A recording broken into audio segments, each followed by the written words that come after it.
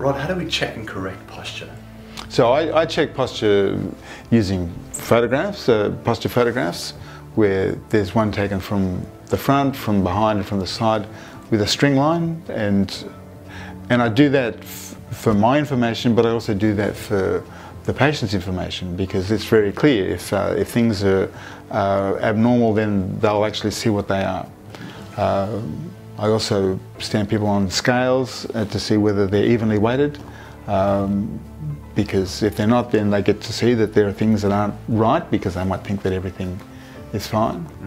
And then I guess I evaluate just how their whole spine and body is functioning, because if there are things that aren't right that they know about, that's one thing, and if there are things that aren't right they don't know about, then that's a different thing.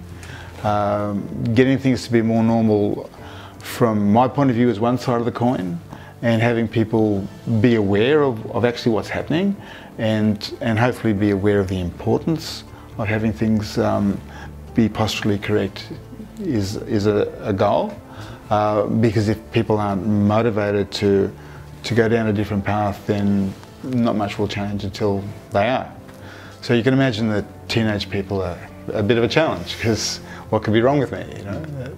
But that's the critical time. That's really the critical time. When they're teenagers, they're still growing, or they're at a point where they're just locking in lifelong patterns of movement, and how they stand is it's a pattern that you've created and been modified by life, but having it corrected is just really valuable.